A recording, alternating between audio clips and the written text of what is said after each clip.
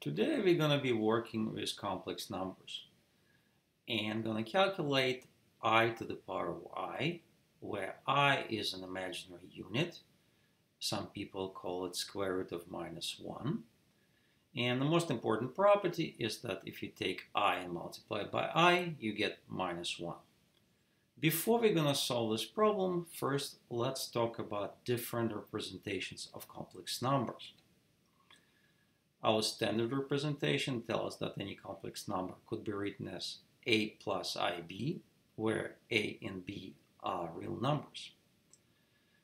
Another representation is a polar form, where we can represent a number as r times cosine theta plus I sine theta, where r is absolute value of a complex number, which is equals to square root of a squared plus b squared.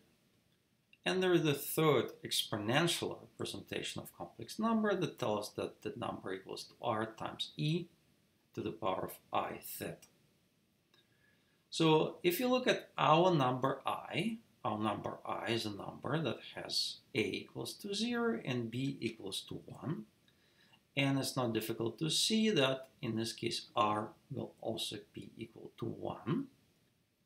And now I should be equal to cosine theta plus I sine theta, where cosine theta should be 0 and sine theta should be 1. Now, it's not difficult to see that such theta exists, and one of the options is theta equals to 90 degrees or pi over 2 radians. But the trick of this problem is to find not just a theta that give us cosine of 0 and sine of 1, but to find all possible values of theta that gives us those values for cosine and sine. And as you can imagine, if you take pi over 2 and add or subtract 2 pi or 4 pi or 6 pi or any integer number of 2 pi's, we will still get cosine equal to 0 and sine equals to 1.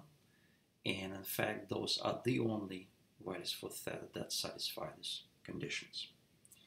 So the general solution for theta should be pi over 2 plus 2 pi n, where n is any integer.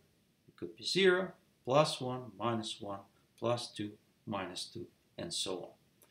Now, if we substitute this value of theta into an exponential form for I, this is what we're going to get. In our case, we would like to take this I to the power of I.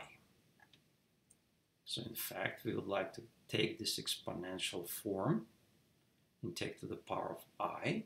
And to do this, we just simply need to remember a formula that a to the power of b to the power of c equals to a to the power of b times c.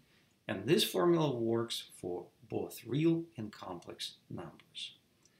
And that means we can take this I and put it right here. And we get here I times I, which we know equals to -1. So we can rewrite this expression like this. And at the end, we can open the parentheses to find our final answer.